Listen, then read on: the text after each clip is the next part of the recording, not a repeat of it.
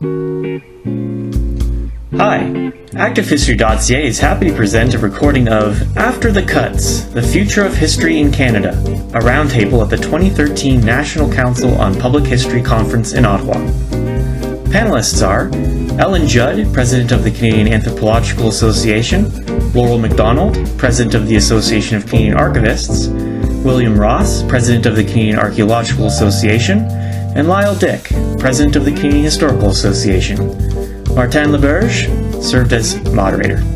All opinions expressed are of the individual speakers and not necessarily of their affiliated associations.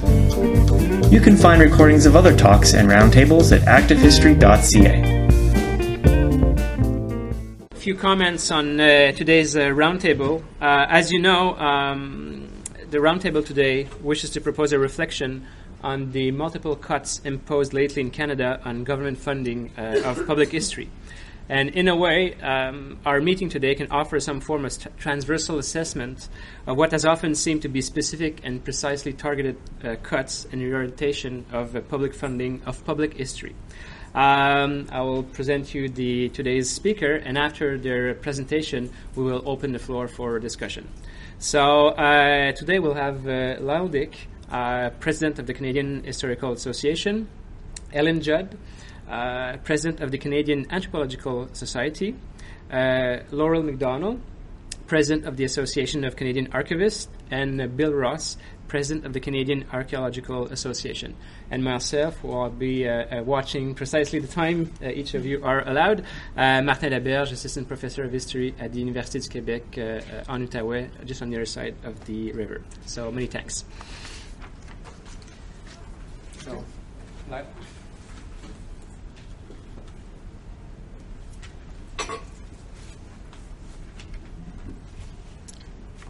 Thank you, Martin, and thanks everybody for coming. This is a terrific turnout. I want to thank James Opp for proposing this panel and facilitating its inclusion in the NCPH program, the program committee for approving it, and my fellow panelists for participating. Let me begin by saying that the fact that this panel had to be staged reflects a problem in communications that has emerged in the last decade, namely the official spinning of information about federal government decisions affecting culture and heritage. In a liberal democracy, citizens have a right to expect full and transparent communications regarding their government's plans and actions, but unfortunately this has not transpired. I hope our panel will enhance awareness of the scope of cuts or reconfigurations of federal heritage programs, facilitate greater cooperation and advocacy amongst our professional organizations, and encourage greater involvement of public historians in these important issues. Since the Massey Commission issued its reports more than 60 years ago, the federal government has been a key patron of Canadian culture and heritage, and Canadians have recognized the need for governmental support so that its cultural institutions might thrive. Without significant support, there would be very, very little Canadian publishing, broadcasting, popular music, scientific research, visual art, museums, and historic sites developments. Our attachment to the nation-state rests less on strident patriotism than on a continuing relationship to our national institutions, including cultural programs central to Canadian identity. Federal departments and agencies devoted to culture and heritage were hit hard by the 2012 budgetary reductions. Two prominent examples were the budgets of Parks Canada, reduced by $29 million, and Library and Archives Canada, reduced by $19 million, compounding years of reductions. An analysis by Globe and Mail reporters a couple of weeks ago of federal spending plans over the next 2 years reveals this may be only the beginning. Projected cuts of 15% between 2013-14 and 2015-16. Spending at Parks Canada will be reduced by a further 13.57%, and Canadian Heritage by an additional 17.47%. For culture and heritage, this means that federal fiscal policies are likely to pose even greater challenges than they already have. As Canada's leading association of professional historians, the Canadian Historical Association has sought to document the cuts and changes to mandate to position our community to challenge and seek to mitigate these impacts. The federal agency with which we have been most engaged is Library and Archives Canada. Loryl McDonald will be addressing the LAC issues in detail, so I won't elaborate them here.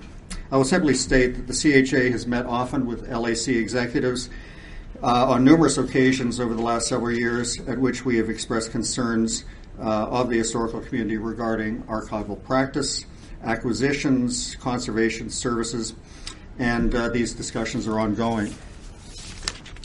I want to briefly touch on the recently announced change in mandate and prospective revamping of exhibits at the Canadian Museum of Civilization, to be called the Canadian Museum of History, albeit that Ellen Judd will be discussing CMC in greater detail. The CHA did not join in the early criticism based on the inference that the new museum would be crafted as a political instrument of the current government. Instead, we tried to assemble the facts and express our concerns directly to museum executives. Regrettably, our letters and expressions of concern have gone unanswered largely. It seems that CMC is not interested in serious engagement with the professional historical community, yet such involvement is essential to the credibility of the revamping exercise and to prevent the appearance of politicization of a national museum devoted to Canadian history. Further, the ad hoc public meetings convened over the fall and winter do not constitute true consultation in our estimation. The CHA will continue to press the museum to engage the professional historical community and to provide answers to our questions. In light of its unresponsiveness, we would appreciate feedback from this gathering as we position ourselves to move forward. I will focus the majority of my remarks today on Parks Canada, the federal agency I know best, as the other panelists are addressing the other programs. Parks Canada was one of the agencies most affected by the 2012 cuts. By way of background, it is the federal agency responsible for Canada's national parks, national historic sites, and marine conservation areas programs. It has a very important mandate to protect and present outstanding places of our natural and cultural environment for the benefit of Canadians and future generations. Since 1919, more than 1,000 national historic sites have been designated under the National Commemoration Program, and Parks Canada directly administers about 158 of these, about 1/6. As a result of the 2012 budget, 31 sites, or about 20% of the sites directly managed by the agency, have been destaffed and their doors effectively closed to the public. Fulfilling the agency's mandate for all its programs requires research, consultation, and assessment by professional historians and archaeologists, and in some cases ethnographers. The cuts resulted in major reductions in program services and professional staff in history, archaeology, curatorial, and other functions across the country. The destaffing of the 31 sites represents a diminishment of the NHS program and affects national historic sites in every region of Canada. However, the impacts are not distributed equally. For example, in Saskatchewan, the Motherwell Homestead National Historic Site, one of 4 operating national historic sites in that province, has been destaffed, representing a 25% loss to the NHS program and the end of federal presence over southeastern Saskatchewan, a vast land area. That poses, I asked the former Director General or Vice President West of Parks Canada why these sites were selected for destaffing, and he told me it was largely on the basis of low visitation levels. And if that is the case, that poses a problem for national historic sites in Canada's regions, which cannot draw on the large population pool of central Canada for their visitation. So the concern is that are we setting up, again, a regional imbalance in the program. And with the end of staffed operations at these 31 sites, the demand for research on the cultural resources or stories of these sites, of course, has also been diminished. Since the establishment of the agency in 2000, most of the financial resources available for research on sites or in the field have been concentrated in the field units, that is, in the regions. But their budgets were also significantly reduced in 2012, so their capacity to fund the research has also been significantly reduced. In terms of the cuts on scholarly research in Canadian society generally, this is accelerating a long process of attrition of professional historians at Parks Canada, and almost certainly will diminish the net contributions of Parks Canada to scholarly publication. This is particularly the case in the regions which were hard hit by the recent cuts. Do the cuts affect the practice of history and related disciplines equally across the country? No, there seem to be some inequities there as well. Most, in fact, all but one of the historians and archaeologists in the Quebec office were de-staffed. There were more history possessions retained than archaeological, but there seems to be, again, some regional imbalances. The last question that has been posed to us: how can our respective disciplines optimally position ourselves to move forward in light of these cuts to history and heritage? The current context is a very challenging one for history and will remain so for some time. We are in a new era in which at least one of the major federal parties, the one in power, seems highly skeptical of many government services, especially in the area of culture and heritage, and also skeptical of the role of professionals in the natural and human sciences and the humanities. Universities have fared somewhat better than federal government departments, but it continues to be an uphill battle to convince decision makers of the importance of continued investment in research capacity and professional development for agencies directly under federal management. National associations in the humanities and social sciences will need to press for maintenance of funding levels for history-related programs while reminding decision makers of the cuts that have already been sustained. We also need to do what we can to generate awareness of the critical role played by these programs in Canadian society. In the current climate of retrenchment, we need to make particular efforts to be broadly visible. We need to keep building constituencies and alliances to keep our associations and voices united and strong. Given the unreliability of official government communications, associations of public historians will also need to develop the capacity to research and independently establish the actual impacts of federal budgetary decisions. It's too large a task for any one of us to undertake in isolation. Greater collaboration and information sharing between and among our respective societies and others will be critical to documenting and understanding changes to government programs and to optimizing advocacy efforts on behalf of our members.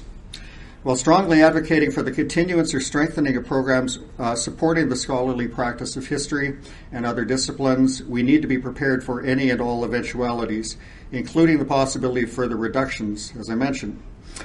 In this kind of context, it may be, in the interest of long-term survival, it may be necessary for organizations to take a hard look at their service offer and, above all, ensure their self-sufficiency. Perhaps membership fees will have to be raised in some cases. We need to make sure we're afloat regardless of what funding regimes are in place. This panel represents a very good beginning in cooperation between our respective societies. Our challenge will be to keep this conversation going and to develop new strategies to work together to better engage the public and the politicians. Part of that challenge will be learning to better connect with and manage media. A further challenge will be navigating advocacy efforts through the government's close monitoring of charitable organizations. Seizing any opportunities to deliver core messages to like-minded organizations, decision makers, and the general public will be key to our future success and health. The continued involvement of public historians in national, historical, and related organizations is essential to this task. The recent revival of the Public History Group as a vital affiliated community of the Canadian Historical Association speaks well of the potential for public history concerns to be core to our association's activities. The National Council on Public History continues to be a vital partner, but we also believe that a greater number of public historians within the CHA would surely enhance our efforts and reach. At the CHA, we want to encourage all public historians in Canada to consider joining or rejoining our association. By working together, we can best ensure that our voices are being heard on these matters of critical importance to public historians and Canada's historical community, and indeed the country. Thanks.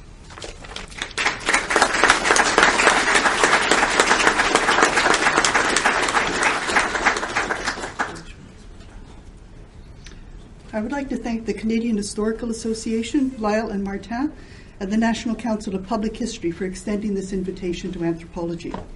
We face shared issues at the moment, and it is time to join together in addressing them. I would begin by raising a key question. Is the Government of Canada giving up on civilization? This question is, of course, occasioned by the changes looming for the Canadian Museum of Civilization. We have all had the privilege of appreciating this national monument to the cultural heritage and the living present of all who have peopled this land, most notably the First Nations, Inuit, and Métis, as curated, researched, and shared publicly by expert and dedicated scholars for more than a century. This history can be traced to the founding of the Anthropological Division of the Geological Survey of Canada in 1910, one of the earliest and the uniquely national and public incubator of professional anthropology in Canada. It was distinguished by its expertise in multiple facets of anthropological research with the Aboriginal peoples of Canada, in particular material culture and languages, and by its early practices of engagement and of public anthropology.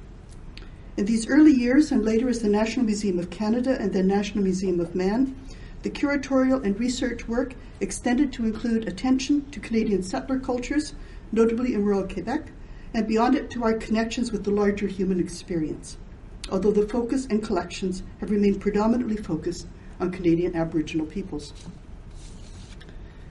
As established in 1990 and still in effect today, the vision of the then renamed Canadian Museum of Civilization has been expressed in the following mandate of the Museums Act.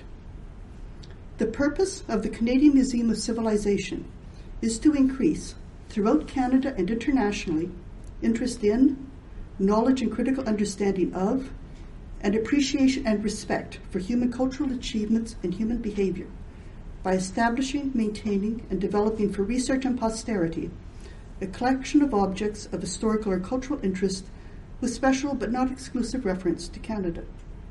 And in this process, the museum is empowered to undertake and sponsor any research, including fundamental or basic research and theoretical and applied research related to its purpose and to museology, and communicate the results of that research. The Canadian Museum of Civilization has on this basis been dedicated to publicly supported scholarship on core issues in the Canadian and the human experience, and is internationally renowned for its work. Upon a substantive research basis, public exhibitions have been rigorously created to be offered, critiqued, and constantly renewed as a trust to the Canadian people.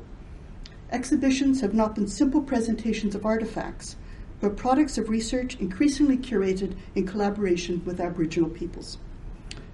This work has been largely, but not exclusively, anthropological, and has depended on the sustained and sometimes lifelong work of specialist curators in ethnology, cultural studies, archaeology, and history. Regarding the more contemporary anthropological research I've been asked to address today, the Division of Ethnology, focusing on Canadian Aboriginal peoples, and cultural studies, also largely anthropological and addressing both Aboriginal and settler societies, has until recently had 12 curators, 8 in ethnology and 4 in cultural studies. As of today, 4 ethnology curators with established expertise in the anthropology of Canadian Aboriginal peoples have recently resigned or retired without being replaced by equivalent professional staff in continuing positions. This is a process that has been unfolding for a number of years. It has also included the loss without regular replacement of the anthropologist who served as director of the Division of Ethnology and Cultural Studies until 2009, the same year the museum lost its curator of Asian Canadian peoples and terminated that position. The expertise among the remaining curators with research responsibilities is less anthropologically specialized and includes only 2 ethnologists of Aboriginal Canada and 2 specialists in Aboriginal art. In May 2012, the Canadian Museum of Civilization administrative structure was readjusted to no longer include a vice president for research and collections. Research and collections are now placed under a former vice president, now Director General of Exhibitions and Programs, and the 2 research divisions fall under a Director of Research recently transferred in from a comparable position in the War Museum. The current executive of the museum includes no member with research or collections expertise. It is unclear what the future of research will be at the museum, despite the substantive need for research both in itself and as the basis for exhibitions and programs of quality. In the autumn of 2012, a further indication appeared with the first reading of the Canadian Museum of History Bill C-49, which provides a new and reduced purpose. The purpose of the Canadian Museum of History is to enhance Canadians' knowledge, understanding, and appreciation of events, experiences, people, and objects that reflect and have shaped Canada's history and identity, and also to enhance their awareness of world history and cultures. It also has a narrower empowerment to, quote, undertake or, and this is original emphasis, undertake or sponsor any research related to its purpose or to museology and communicate the results of that research. This language of undertake or sponsor any research renders even research within the reduced mandate optional. It would be possible under this language for there to be no research undertaken within the museum itself, and it appears planned that research may become an adjunct to exhibitions once they are decided, rather than the informed and critical basis from which they arise. A reorganization of research within the museum has been in progress for the past year, was due to be announced last month, then this week, and is now deferred for at least another month. Some of the consequences are already clear. The First People's Hall, a signature creation of the Canadian Museum of Civilization, is 10 years old. It cannot maintain or renew itself, and it requires continuing research and collaboration to ensure that it is current with contemporary Aboriginal life and engages with emerging issues and multilogues regarding the past and present of Canada's First Peoples. There is a substantial and living heritage gifted to all of us by the First Nations Inuit Métis, and a legacy of curating this gift that is a public trust. In his response to my earlier letter to the Prime Minister, copied to the President of the Canadian Museum of Civilization, Dr. Mark O'Neill replied that the First People's Hall will continue to highlight the remarkable story of Canada's First Peoples and the wealth of their modern-day contributions. Who will do this? The anticipated new exhibition on Canadian history will, according to Dr. O'Neill's letter, include aspects of the Aboriginal experience, but shift towards other, still unspecified Canadian historical themes.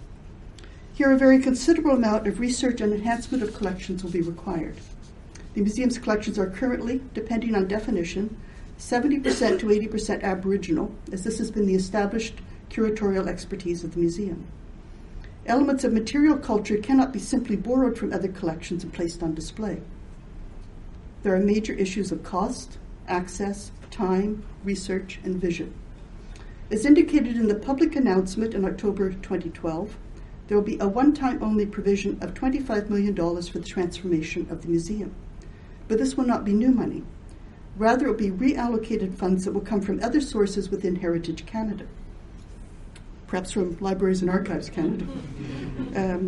These funds are designated for a renovation of half of the museum's 100,000 square feet.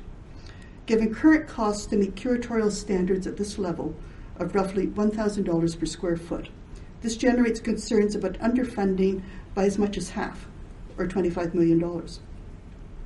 Conceivably, this shortfall could be reduced somewhat by use of elements already within the museum's holdings, but there is knowledgeable concern in the field that the undertaking is severely underfunded, with anticipated consequences both for funding elsewhere in the museum and for the quality of the new exhibition. Normally, it takes from 4 to 5 years for a project with an established research area and with the resources already in curatorial hands to proceed through the process of development and collaboration that results in an exhibition. As the project has a fixed opening date of July 1st, 2017, and is still largely in its early stages of conceptualization, there is cause for trepidation.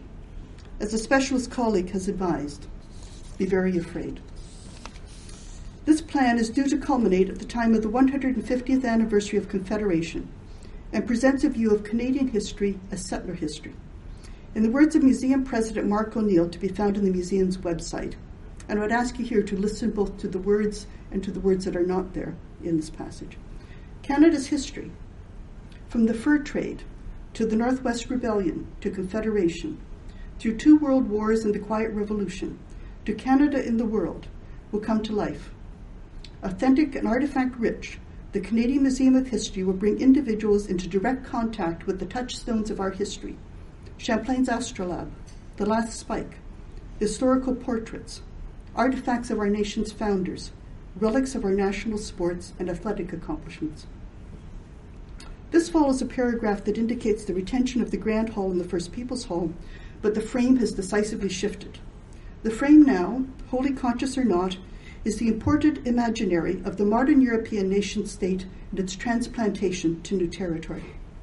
This history enshrines a much diminished vision compared with the collaborative one that recognizes our shared occupancy of these lands and the fundamental character of all Canadians as treaty people. Canada's history truly began long before there was any thought of Canada, and we all benefit from the living legacy of the First Nations, Inuit and Métis, fashioning vibrant societies and cultures and maintaining relationships with neighbours. Those who arrived later, both the French and the British, whose languages and cultures have contributed distinctively and indelibly to the Canada we now know, and successive waves of newer arrivals from all corners of the world have brought with them an abundance of linkages with larger and now global realities. The Canadian experience has never been limited in time and space and is intrinsically part of the larger human experience. We inhabit a world of connections among Indigenous peoples worldwide, intrepid voyagers and settlers, and a citizenry deeply connected with the globe in which we are articulated through ties of kinship and relatedness and through predominantly peaceful bonds of caring and shared experience both here and abroad. We are unavoidably and willingly engaged with the human experience through links that form a vital part of our past, present, and future. A national museum dedicated to the people of Canada must necessarily include Canadians from every corner of the world and recognize the unbounded mosaic of Canadian life. I, too, look forward to 2017 and to the moments of gratitude and inspiration the year will offer. We're of great good fortune in being Canadian, and also aware that not all my fellow citizens have fully shared in what Canada has to offer. As I reflect on our cherished milestones of Confederation itself, the Charter of Rights and Freedoms, the courage of national apology and of truth and reconciliation, I see a history of expanding inclusion and respect. Ultimately, this comes from our shared values and principles, but making these effective has required knowledge of our social world built on honest and rigorous inquiry and its considered application in concert. For this, we have needed to nurture, support, and protect those who serve our national purpose through the common pursuit of knowledge and through sharing knowledge widely as the project of an informed citizenry enabled through our public institutions. Let us make the future Canadian Museum of History one that honors our home and native land.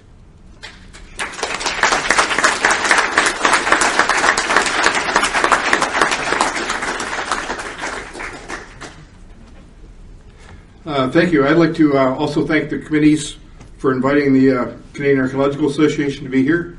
I think this is a really, really important meeting. I would also point out this paper has been put together by our Public Advocacy Committee, not by myself, so I can share the blame if people disagree. A brief comment on terminology is in order.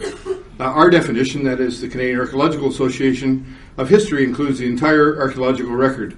Canadian history and heritage then includes the entire record of human development, beginning with the first evidence of First Nations some 13,000 years ago to the present. The vast majority of Canadian heritage, from a temporal perspective, lies in the pre-European sites recovered from the soils and waters of Canada, that is recovered archaeologically and is non-renewable. The cuts to Parks Canada have certainly produced devastating impacts on this ancient record. And I should point out that I was asked mostly to speak about Parks Canada, so that's the gist of my talk. We must briefly discuss the magnitude of the cuts.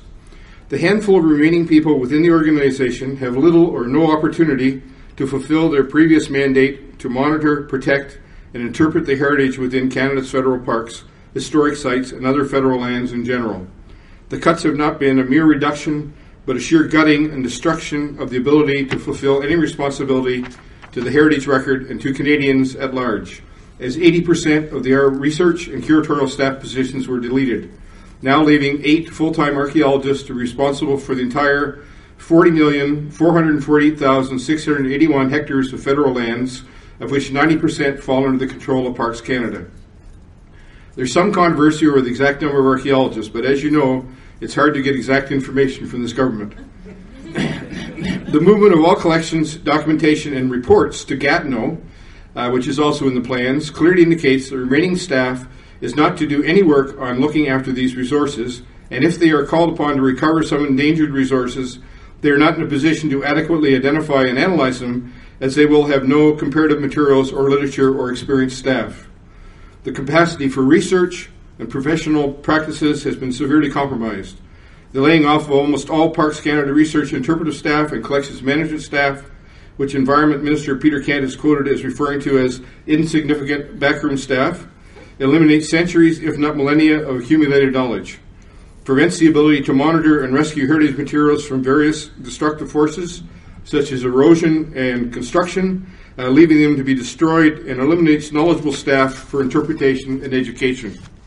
The proposed movement of all collections, field, and laboratory notes and documentation and reports from the regional offices is what we believe will be understaffed warehouses in Gatineau will eliminate access to these materials. Some of the regional offices are being closed, and there are no available materials for Parks Canada staff in the remaining offices to adequately record and recover future materials because of the lack of comparative and type collections. Also, it is significant that archaeological collections are not considered part of archaeology in Parks Canada. They are in a separate collections division, which explains why management sees no problem in leaving archaeologists in the regions but moving all their collections to the Gatineau.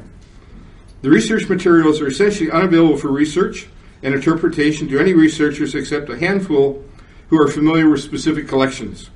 There are no local resources for regional staff or collections to be available to respond to public requests and educators. We believe even those who have access to the Gatineau collections will be facing limited access to huge, poorly staffed warehouses. Remember the last scene in the movie Raiders of the Lost Ark, where a forklift deposits the crate in an endless room of containers? That's what we're looking at, we think. Almost all the staff who are familiar with the collections, recovery, and information on the collections have been laid off, so their knowledge and expertise is no longer available. Each region has its own customized database program. They're incompatible, so the digital databases will not be integrated until conversion programs or a new program is developed at a cost budgeted at around $1 million, and that's probably an underestimate of some magnitude. Large numbers of artifacts are in danger of being left unrepaired or undergoing gradual destruction, therefore becoming unavailable for research, since the vast majority of conservation staff are being eliminated once the collections have been moved. These vast quantities of important and exciting heritage information are essentially lost to research and educational development until such time as Parks Canada is revived in some format. There appears to be a determination to support a return to a certain politicized perspective of history, focusing on the military and politicians, hence the support for the War of 1812. This will force researchers to focus on these areas if they want to receive federal funding. There may well be reduced support for pre-European research and publications. The idiosyncratic, excuse me, I didn't get into 1:30 last night, so sorry, I apologize. The idiosyncratic attitude of the government to archaeology is evident in the fact that the underwater archaeology unit of Parks Canada has remained intact, while every other aspect has been gutted. There are as many or more underwater archaeologists as terrestrial ones, again depending on whose numbers you believe, despite the vast different number of sites to manage. This suits the Conservative Party's view of history as special events related to neat things, for example the Franklin vessels, and its obsession with photo ops in the Arctic. Although, as a colleague told me recently, the two Franklin vessels are the only two National Historic Sites that we don't know where they are. We have reduced our ability to deal with known sites while continuing to spend an inordinate amount of money looking for something difficult to locate and of limited research value if found. It's difficult to justify this as a cost-saving effort. The broad impacts are dramatic reduction in the recovery and interpretation of all Canadian history, but particularly the pre-European portion. Reduction in awareness and interest in Canadian history by Canadians and visitors, causing the public to turn to American history or much of the drivel on TV. Reduction in funding for research, interpretation, and publication of history. Presentations at federal sites reduced in quality and quantity. Live animated performances are replaced by static signage and fact sheets. And reduction in tourism and that economic fallout as a result of less interesting site interpretation and parks experiences. Given the reliance and justification of actions based on number of people, there is danger of future closings of federal heritage sites and parks in response to reduced public visitation of these facilities because there's going to be nothing to see. There is certainly the strong likelihood of dramatic losses in the fragile and vulnerable history or heritage resources buried in the ground. There will be a reliance on past levels of interpretations. Knowledge that does not grow and develop slides backwards. The very loss of our Canadian identity is at stake. This issue is sufficiently serious that Susan Legault, the Federal Information Commissioner, has recently agreed to review on how government communication rules impact information accessibility. The loss of archaeology in the federal government contributes further to the loss of Canadian comprehension of the complexity of First Nations cultures. It's an impact on how we view the relationships between Aboriginal and non-Aboriginal Canadians, an increasingly important issue for this country's future. The present government's attitude is summed up by the entry in the study guide for new immigrants. Pre-contact Aboriginal history is dismissed in one paragraph, and I quote, "Native peoples lived off the land, some by hunting and gathering, others by raising crops. The Huron-Wendat of the Great Lakes region, like the Iroquois, were farmers and hunters. The Cree and Dene of the Northwest were hunters and gatherers. The Sioux were nomadic, following the bison buffalo herds. The Inuit lived off Arctic wildlife. West Coast natives preserved fish by drying and smoking." I think the fish. Warfare was common among Aboriginal groups as they competed for land, resources, and prestige. That's a quote from the guide. What about the incredible diversity of languages, dynamic changes through time, or anything about the Arctic peoples? The cuts affect all areas dramatically. There will be somewhat greater impacts in areas such as the West Coast and Maritimes, where regional offices are closed or greatly reduced, and no or few archaeological staff to be a voice or presence. Quebec will suffer more than some areas because they have more staff and more programs cut. The cuts are so severe that the impacts are overwhelmingly everywhere. Financial implications will be exacerbated by the burgeoning costs of consolidating the records and collections into a central large facility, including packing, shipping, closing existing facilities, and developing an adequate new one. While we don't have a figure of the cost estimates, it's clearly going to consume a large part of the Parks Canada budget. The move of the Atlantic Regional Lab across the harbour to a new facility gave some indications of how expensive and complicated such a process would be. Quebec region's inability to develop a needed facility in a timely manner is further evidence of the difficulties they face. Again, it's hard to see this as a cost-saving venture. Members of all the heritage/history and related disciplines must become activists to be certain that all Canadians know about these federal actions and their impacts on the reduction and, in many cases, the annihilation of our heritage. The current government focuses on winning elections. All disciplines must work to convince the public that they must let the government parties know that their interest in preserving and develop our heritage must be addressed, or there will be repercussions at the polling booths. There needs to be a strategy where all media are used to develop awareness and express concerns. Committees need to organize in every province and territory to make certain that all Canadians understand the nature of these cuts and to encourage them to be vocal about their unhappiness. These committees need to draw on members from all affected groups and associations to become involved. Every opportunity must be made to remind the public of every possible occasion of these negative impacts through the written media and online communications such as Facebook. For example, during the recent budget presentation, Flattery's announcement stated that we do not need to slash and burn. This statement should have been responded to with numerous declarations across the country that there are major ongoing cuts and their ongoing impacts, so they do continue to slash and burn. Thank you.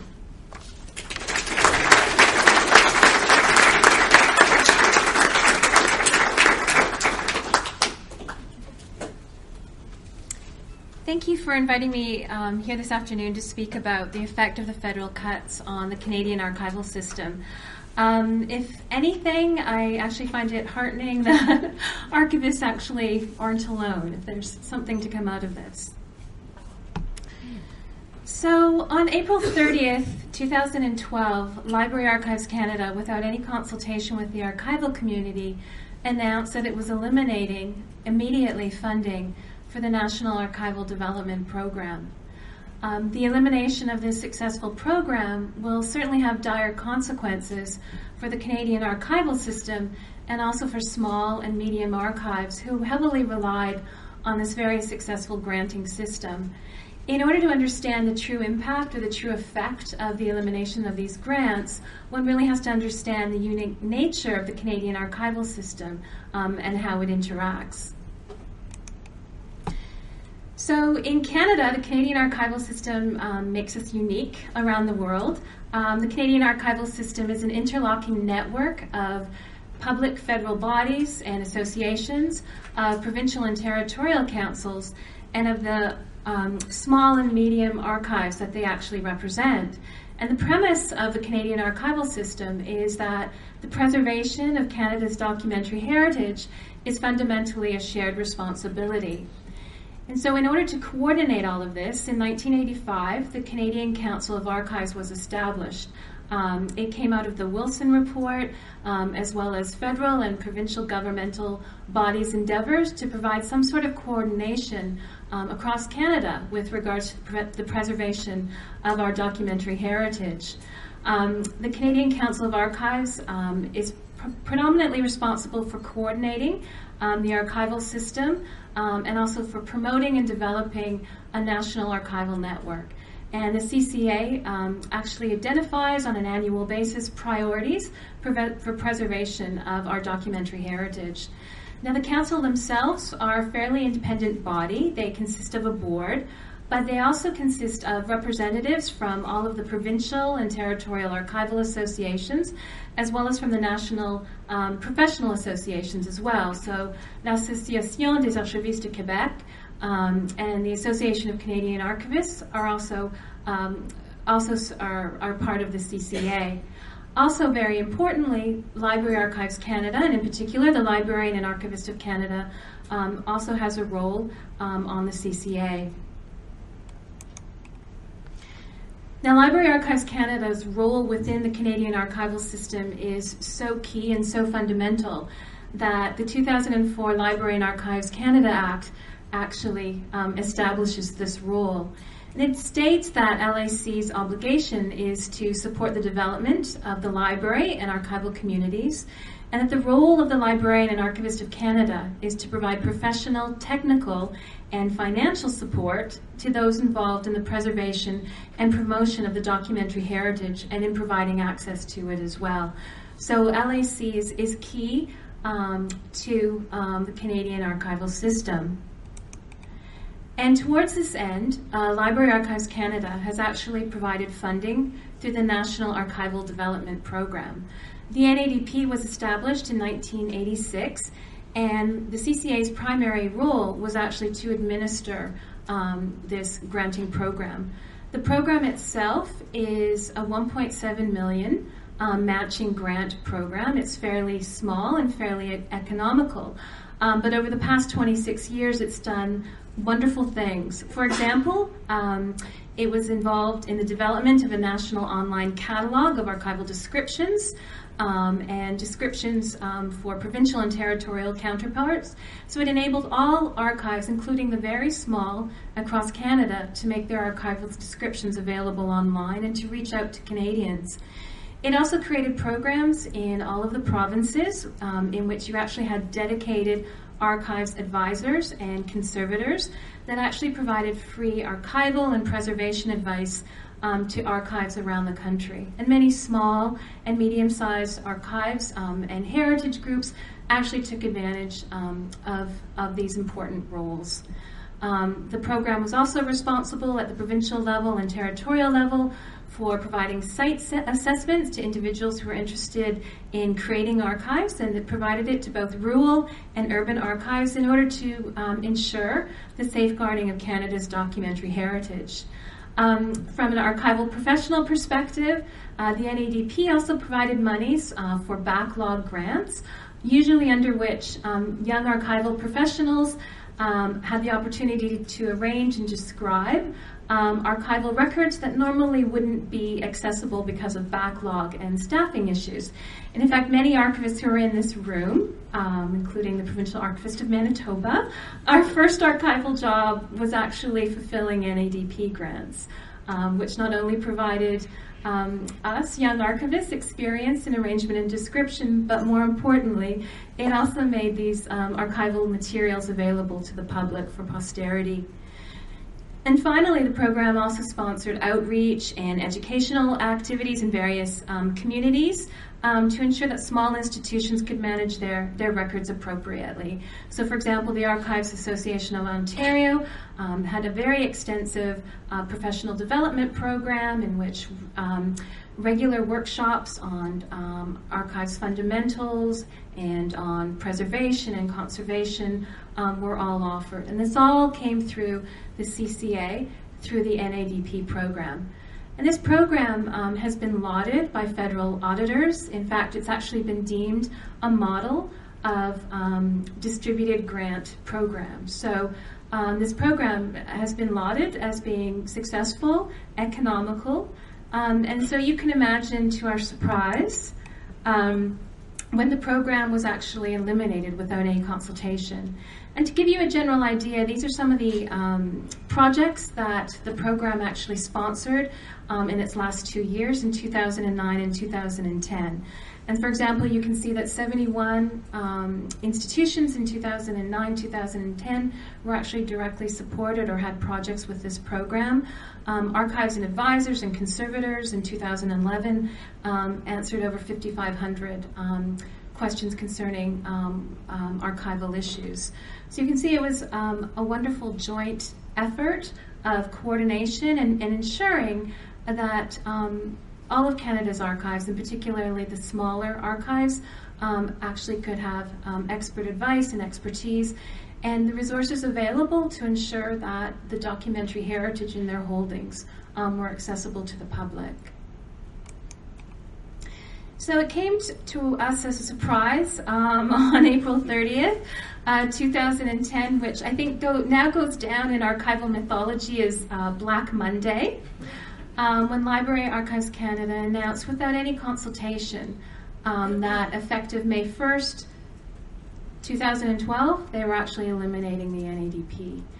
And the short-term consequences of this was that 90 projects that had actually been approved by the CCA were immediately cancelled, and this affected 73 archival organizations, and undoubtedly what this meant was that archival material was either lost or was not going to be described.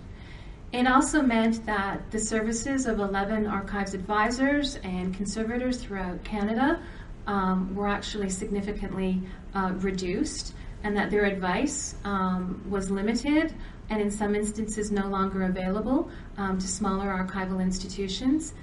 It also meant that the operations of 11 of the 13 territorial and provincial councils and associations were significantly reduced as well. So it had a tremendous immediate impact on the Canadian archival system. The long-term impact, in light of not having this program in place, means that smaller organizations, the Ma and Pa archives, smaller heritage organizations that have relied heavily on the NADP will not be able to make archival material available to the public or to appropriately preserve Canada's documentary heritage. So it does have a tremendous impact on all archives, but in particular smaller archives throughout Canada. Another huge impact of this, undoubtedly, is that the future of the Canadian Council of Archives, and as a result, the Canadian archival system is incredibly unclear and uncertain. And this is actually a photograph from May 28th of last year, when archivists, to protest the cuts, actually had a funeral for the death of archives and the death of history outside of Wellington Street. Now, to add to this situation, in February, Library Archives Canada new Code of Conduct was actually made publicly available. And it was disconcerting to the Canadian archival community because Section 4.42 of the LAC Code of Conduct identifies things such as teaching, speaking at conferences, and other personal engagements as quote-unquote high risk. And LAC staff has traditionally been leaders in the Canadian archival community. Staff has served as editors of Archivaria, our learned journal. They've served as head of conference programs and committees. They've served on the ACA board. In fact, they helped to establish the ACA. So if anything, other than being high risk, these activities have done nothing for LAC other than bringing more prestige to archivists and to the institution itself. And of course, out of grim humor, some archivists now have established a Facebook page in which they actually, it's called High Risk Archivists. And we identify various high-risk activities we've done throughout the day, such as talk to colleagues in other archival institutions, remove staples from staple guns, and talk to genealogists. So in typical Canadian fashion, at the end of February, 2 expert panels were established to look into library and archives and into Canada's documentary heritage as well. So at the end of February, the Council of Canadian Academies announced that they were holding an expert panel on memory institutions in the digital revolution.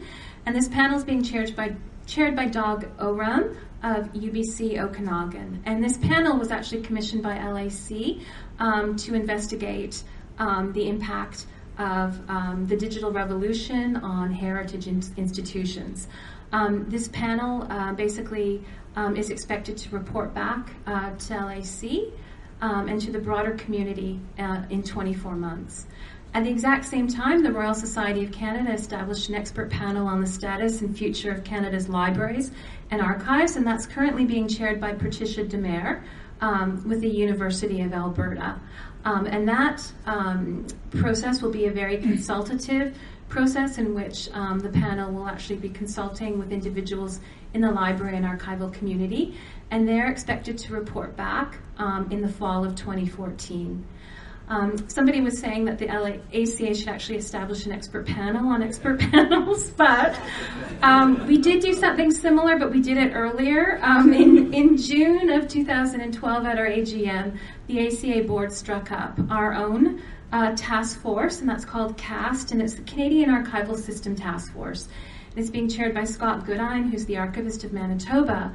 And moving forward, that task force we'll probably have about a 2-year mandate, and what we'll be doing is investigating or reframing or reimagining the Canadian archival system, because certainly the events of the last year have certainly shaken us to our core, and moving forward, clearly this will give us the opportunity to reframe and rethink the Canadian archival system moving forward. So thank you.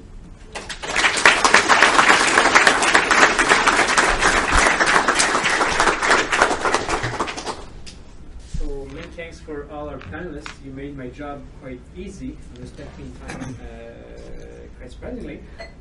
So we'll now open the floor for questions. A question for the archivist and anyone else in this room that hasn't seen one of Library and Archives Canada's new information things. They've decided to start Mythbusters, so please check out their website. There's, I guess, 9 myths that they're counteracting. The second one is which the changes being made at LAC make it harder for people to access the documentary heritage materials they need. They're denying this after cutting interlibrary loans and other essential services. So is there any response from the National Association of Archivists? I think in many respects it should probably be a response from the CHA as well. Because certainly many of the myth-busting myths that are on the site actually directly affect and impact on the research community. The key concern over the last year with LAC, the key issue over the last year with regards to LAC is that there's actually been a lot of passion and myths actually on both sides of the issue. So for us, as an association, to sort through it at times can be very problematic. So if you do go to the ACA website and you look under our section on advocacy, you'll see that all of the issues that we've brought up with regards to LAC have been issues that actually directly affect the archival community and the archival profession itself.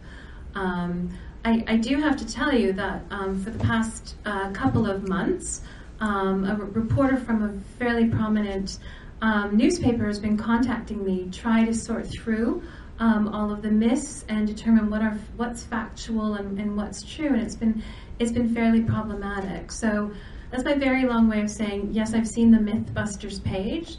sorting through whether or not that truly is myth-busting or not is proving difficult. But it's certainly, some of the key points on that page might be something that the CHA or Lyle might wish to address, particularly those that actually affect the research community. Thanks, Loryl. I was just advised about this Mythbusters page actually today at lunchtime. We do have, we'll take a close look at it. We have had extensive meetings with LAC executives, Danielle Caron and Cecilia Muir, who's second in command at LAC, and a number of other senior people there. And certainly issues like the cutting of interlibrary loans and other, obvious reductions in archival service across the country are of great concern to us, and we have had many discussions about those. But I won't comment on the Mythbusters page until I've had a chance to look at it, but our archives chair and our executive will certainly look at it closely and attempt to verify our own reading of the situation with regard to those points. I can't say much more than that at this point. Does that satisfy your concern? Yeah. I wonder if anyone on the panel can speak to the cuts to the Social Sciences and Humanities Research Council, the other major funding agency for historical scholarship in Canada. The major cut last year was not announced at the time of the budget. It was the cut to the aid to attendance scholarly associations, essentially the travel budget, which subsidized in many cases the attendance of graduate students and others needing assistance to attend the Congress of the Humanities and Social Sciences. And our executive got on that, and on their behalf I wrote to the officers at SHRC to express our serious concern with that. That certainly affected our finances at the CHA. Because we had applied for and used such grant monies to subsidize the attendance of the CHA conference by graduate students, which is essential for us. We need the involvement of graduate students and younger emerging historians. They're critical to our future membership, but not to mention they make important contributions to our annual general meeting. Also, we were in touch with ACUTE, the Association of Canadian University Teachers of English. Their president, Stephen Sleman, wrote a very strong letter to SHRC to also express serious concern about that. And we also expressed our support to the, I forget the name of it, but the National Graduate Students Association.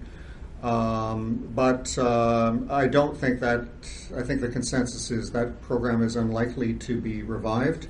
In the meantime, our treasurer, James Opp, came up with an imaginative solution to at least partially compensate for the losses by setting up a fund funded by the CHA to assist graduate students in attending. I mean, that's not obviously an adequate replacement, but it will certainly be a significant support to students.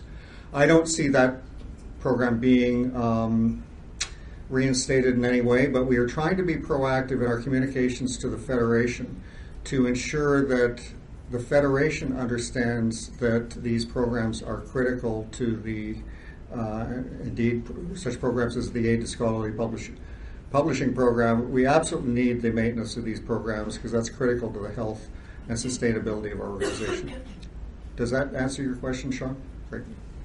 Could I maybe add? We certainly have a wide range of concerns. The Social Science and Humanities Research Council of Canada has been just absolutely critical to supporting the social sciences in Canada and very supportive. There's a huge range of issues we are looking at and we wish to pursue further, so there certainly are reasons. I would just like to very briefly mention one of these because it may be of interest to everybody here as a citizen. A couple of years ago, the government decided that this Social Science and Humanities Research Council of Canada would no longer fund health research. I'm not sure how many people in the room are aware of this. Basically, previously it was possible to have medical anthropology and other social research related to health funded both through SHRC and through CIHR. Now it is all supposed to go in the first instance to CIHR. It can be funded through SHRC if it's medical anthropology, but has no implications for anybody's health. And you can read this, and you can read this statement. So something sort of very ancient in terms of, say, the origins of acupuncture or something of that sort could presumably still be researched. But if it has implications for people's health, it's supposed to go to CIHR. But CIHR is mostly concerned with delivery of clinical medicine and biomedical and epidemiological research, so it doesn't accommodate social science research very well, and we've been lobbying very actively on that. The result basically is that whereas Canada previously had very vigorous and well-funded medical anthropology, we've had the rug pulled out from under our capacity to research the social determinants of health. And I think that's something all Canadians care about very deeply. And while people are finding ways to lobby and rewrite their grant applications and find some ways to survive still in SSHRC, I actually still hold a SSHRC grant that has health implications, although it's not primarily what it is. And I'm not primarily a medical anthropologist. People will still find ways to continue, but we have had a severe reduction in the capacity to do research on this, how we would build a healthier society in a social science sense. I'm also glad to hear that someone else's student travel grants got cut. We had ours cut last year for the Canadian Archaeological Association, and the same as Lyle, we're desperately trying to get students involved. We have a limited travel budget that we use, and knowing students, we have to go through very carefully and make sure that all 6 or 8 who came in the van don't all claim rental for the van. But we were told basically that the program is cut and it was tough. It's not going to be reinstated. We're actually thinking of raising our annual fee by $10 per member other than students, and that $10 would be specifically put into a student travel budget, because I don't think we're going to get anything as a university. I would worry about other things too, but that's been the one major thing that we have found right off the bat. If it makes you feel better, Bill, it affected the ACA as well. Good. Luckily, though, we have the ACA Foundation, so that has actually been, in light of loss of SSHRC funding for travel to conferences, the ACAF Foundation has been able to provide grants and monies to students to ensure that they actually come to our conference. So that's helped a bit. I wonder if each of the panelists could perhaps suggest whether or not there's been any attention paid or you're interested in paying attention to gender differentials in these impacts. I think, for example, of changing the focus of the CMC to what is essentially a militaristic and political history. If you do that, given the representation of women in both of those fields in Canadian history, it seems to me you're removing a whole capacity for understanding how gender has functioned even within the military and political settings. And when it comes to collections and archives and various other kinds of research grants, given that there are always collections coming up and that similarly there's underrepresentation in many cases of women's and all kinds of different sexual orientation populations, it seems to me that since this whole effort here is at some level going to have to connect with what politicians are interested in. 50% of the voters in this country are female. I just toss that out. Those are very important points, and we have a great deal of trepidation that this is just what is going to occur. And probably we should be doing considerably more to address these issues. The point we're at, as far as I understand, with the Canadian Museum of Civilization right now, is it's incredibly difficult to pin down exactly what they're doing. And in the letter that I wrote in the fall, I got a response more or less telling me that all of the things I was worried about being cut and so on, well, I didn't really have to worry about it because it was all going to still be there. So basically, we're having trouble establishing a clear case for making exactly these arguments. And by the time we can demonstrate it, it will have been done. So we have a kind of strategic issue here, but I think everything you're worried about, I'm very worried about it. I'm particularly worried about the integration with the War Museum, although that is not entirely new. That existed in 1990 as well. But there's a great increase in a conception of Canada as being a country forged in war. And I suspect that's why we're spending so much money on the War of 1812, because we managed to achieve Confederation without a war. So there has to be some compensation for this. And it's a very disturbing process in many ways. The direction from the museum does appear to be coming from places that disturb us, and we should be mobilizing more actively for it. Thank you for raising that. Just to bring you slightly up to date on what the Canadian Historical Association has been doing, our executive worked with me to craft a letter to Mark O'Neill, president of the Canadian Museum of Civilization, which was sent on December 3rd, expressing among other concerns, our concerns about the direction of the museum would be taking with regard to historiographical issues, which would reflect, we argued strongly that whatever their exhibits do, they should reflect current Canadian historiography in all its diversity, gender, regional, sexual orientation, and so on. We followed up with a meeting with Mr. O'Neill and his executives, that is the CHA executives, on December 17th. They suggest they hadn't received the letter. Well, we ensured that it was sent 2 or 3 more times. We asked that it be replied to in a fulsome way. And here we are towards the end of April. They still have not replied to our letter, despite several follow-up requests. And it does give us great concern, because that is not consultation. That's being frozen out of the process. We will be following up in the next few days relating to that, and I appreciate your drawing that to our concern, and I assure you that the concerns you expressed are very much at the heart of our concerns as well. And from the archival side as well, I appreciate your point, which is an excellent point.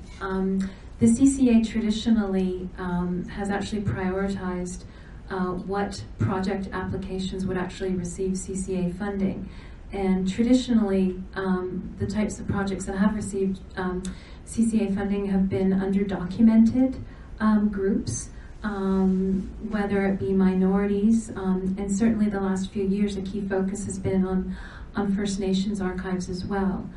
So certainly that has been a concern for the archival community with regards to documenting underdocumented groups.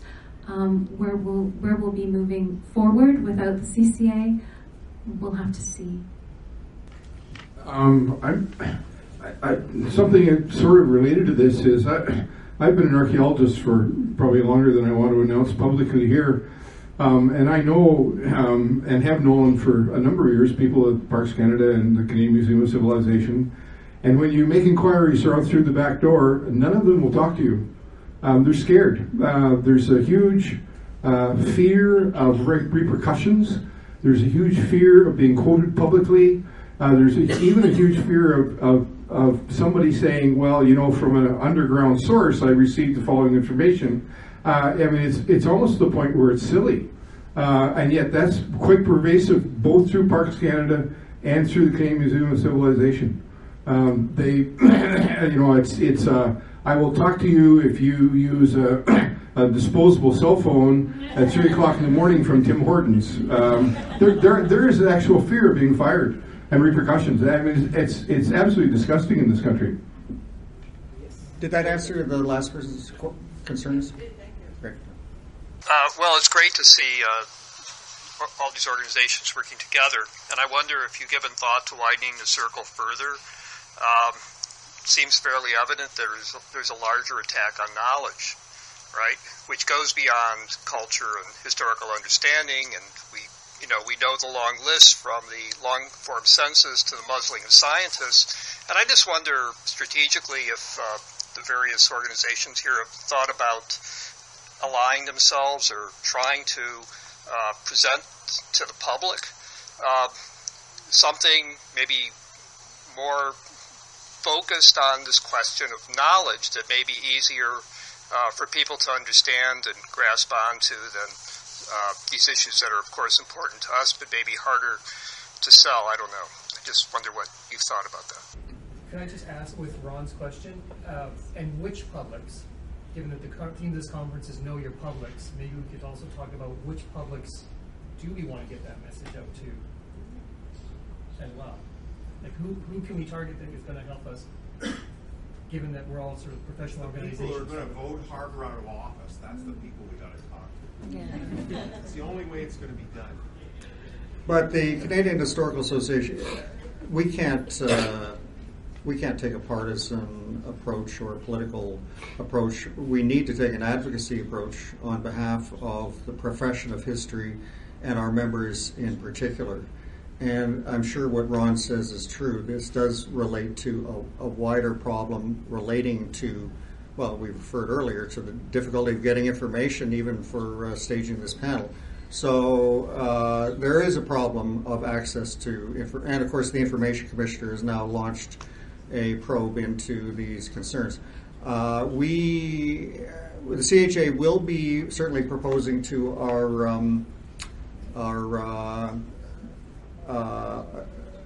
companion organizations that we talk about these issues in the near future. That's obviously something for our agenda. So I would say definitely I'm going to put that on the agenda because we're going to be talking over the next week as to how best to approach this. Anyway. This is a very good question, and I think that there are probably two publics we want to have in mind here. One of the things that we're doing is to try to strengthen public anthropology, which has always been a particular orientation of Canadian anthropology anyway. But we don't necessarily all know exactly what is happening, say, in the museum sector or in certain other specific areas. So we're working through using our conference and our other vehicles, websites, newsletters, and so on, to mobilize more support and to make public statements in this area. Because if we can get our whole discipline online, that will help. But I think that it's quite right that at the same time, while we have certain constraints as professional associations, we are all citizens. And there are other kinds of things we can do, and ultimately, I think we all know what we have to do. Yeah.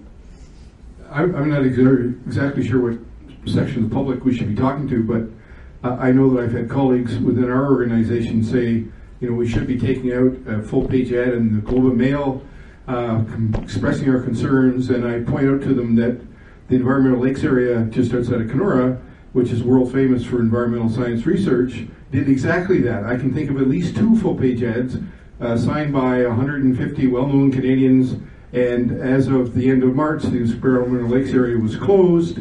It costs approximately $2 million a year to run, and what most people don't know or have not been told is part of the agreement with the Ontario government when they took that over 40 years ago is that the federal government has to rehabilitate that area at probably a cost of somewhere between $50 and $60 million, which is another 25 years of research down the tubes.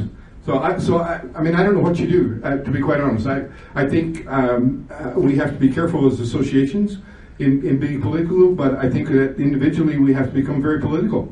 I see no other answer, to be quite honest. Until this government is gone, I don't see a lot of refreshing hope in the future. That said, though, too, I think that the events with regards to the LIC Code of Conduct actually captured a lot of the public's attention. And it also, a lot of individuals are now seeing archivists being equated with what's going on with the scientists. And I wouldn't be surprised if the Information Commissioner actually investigates what the LAC Code of Conduct. So in a strange way, I think those types of stories are what actually really attracted journalists to the cause, and also opened up a wider debate as to archivists' role as information professionals, and frankly, the current government's overall agenda with regards to keepers of information as well. I do think that, certainly from the archival perspective, our issue has always been about the general public not quite understanding what archivists do. My father even said I was an archaeologist. And I think Pierre Natel at the Department of Heritage Committee actually, or was it Andrew Cash, when discussing LAC Code of Conduct, not only wanted to invite librarians and archivists, but archaeologists as well to talk about the Code of Conduct. So I think from the archival profession, we have to do a lot more with regards to outreach and educating the public as to the incredible value and significance of archives. I mean, the thing is, if it's like the air that we breathe, the water we drink, when it's not there, that's when you notice, and that when it's truly dire. So we have to work with allied professions, with genealogists as well, and we have to start promoting and doing better outreach ourselves. Just a couple of comments about the Museum of Civilization is that it's always been accused of being politicized. For those of us that are old enough to remember, that when it was opened, it was deemed that it had forgotten Canadian history and where was Canadian history. So, I mean, that's part of being the environment. The other thing that I'm a little bit concerned about is talking about Dean Oliver before he's had a chance to do the job. Dean is known as an outstanding scholar in his field, is an award winner, and he's taking over a very difficult position. And I'm just wondering if he was asked to be part of this panel today so he could talk about what his mandate will be for the museum, given the new mandate for the Canadian Museum. I'd be interested to know if he's had the opportunity to answer that before we have the Dean, Pillar Dean. Well, I think how I would respond to that is Dean was not part of that meeting that our executive had with the executives of LAC. I think he was out of town or something like that. But we went directly to their executives, including Mr. O'Neill, and we had that discussion. There's been no follow-up, and they haven't responded to our letter. So I think CMC needs to step up to the plate and respond to that letter and, undertake the common courtesy of taking our concerns seriously. Otherwise, there's no mandate for us to engage CMC until they have addressed our basic concerns, which they have not done. I certainly didn't address any individuals at all. I did look at what is currently available about the way in which the museum is being restructured, and I think that there are reasonable reasons for concern there. I have written to the museum and had a reply which I wasn't particularly detailed. So we are, in fact, trying to find out, and certainly we would hope that things would be better, but there's some red flags that we really need to pay attention to, because otherwise it's going to be too late. So if you wish to interpret all of this as a dialogue that will prevent problems from happening, that's fine. I would like it to be that way. I must say, I'm personally not particularly hopeful, but if it turns out that way, we're leaving the door open, I would say, for things to turn out somewhat better. And conceivably, if we mobilize, it will be somewhat better. But there's considerable reason for trepidation as well. But I don't think there's anything that's been said here today that's unfair. It's all based on the evidence that we have available, and if CMC wants to put more evidence out there, they can do so. One of the things that I find strange is that we are not, I think, enough addressing their own reasons for their own changes. Mainly, they don't answer. We write to them and they don't answer. But when they do answer, or when they present that to the public, it's to save money. So they say it's going to save money, and many of you have said it's not saving money, it's costing more. Or it's going to be more efficient. And again, you've shown a lot that these things were already very efficient. And then they see things are not changing, like they told you. And when we met the museum from the CHA, they said, "Oh no, it's all there. No, it's not changing. You're not reading us properly. It's not all going to stay the same." Or it's not in our mandate. Like when we met the archives, they say, interlibrary alone is not in our mandate. Or their world of society approach, it's going to be better. We'll have a better way now to select documents than before. But their rationale is very, very shallow, and they don't think they have to provide one, which is extraordinary. They really don't think. So when I speak to people who know nothing about this, they say, "So why are they doing this?" And I say, "Well, I don't know. They don't say why they..."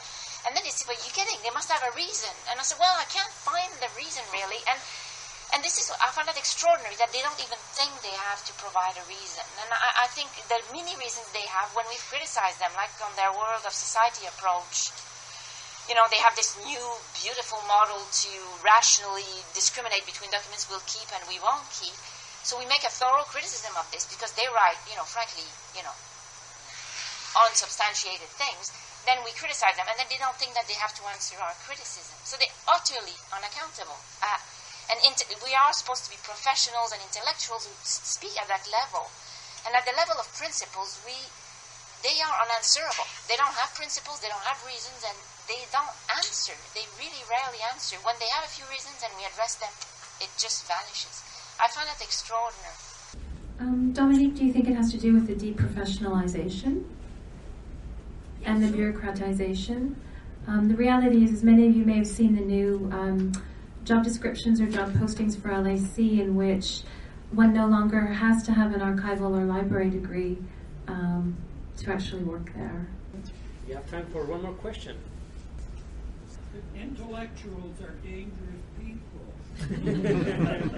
High risk. They don't tend to be very conservative. Small c. Well, I wish to thank you, everyone. Thank you for the member of this roundtable. Thank you for turning out in such great numbers. And as you know, the discussion and the debate isn't finished with the end of this roundtable. So many thanks.